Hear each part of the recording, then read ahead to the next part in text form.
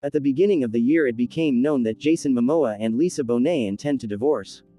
The actors reported that their love continues, but it has changed, and they free each other to learn to live differently. Fans were shocked by this news, because the couple seemed strong, and their love story was like a book novel at all.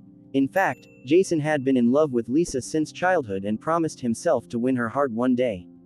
He succeeded, and the couple got married, becoming parents of 2 children. Unsurprisingly, the news of the breakup was a bolt from the blue, and secretly fans hoped that Jason and Lisa would give each other a second chance. There was also information in the press every now and then that celebrities were trying to establish relationships.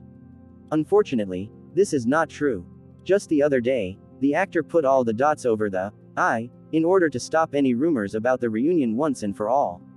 We're not together anymore. We are just a family with 2 beautiful children, Jason stressed, standing on the red carpet on the occasion of the Academy Awards ceremony.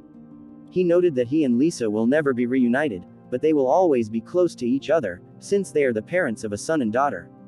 Earlier, Jason appeared at the premiere of the movie, Batman, in which one of the main roles was played by his stepdaughter and Lisa's daughter from her first marriage, Zoe Kravitz. Then the actor came without his wife, but accompanied by children he shared with Banya. We are glad to be here. We are still a family, you know, Momoa answered questions from journalists. In total, the actors have been together for almost 17 years. For Jason, this was the first marriage, and Lisa was previously married to Lenny Kravitz. She is 11 years older than Momoa.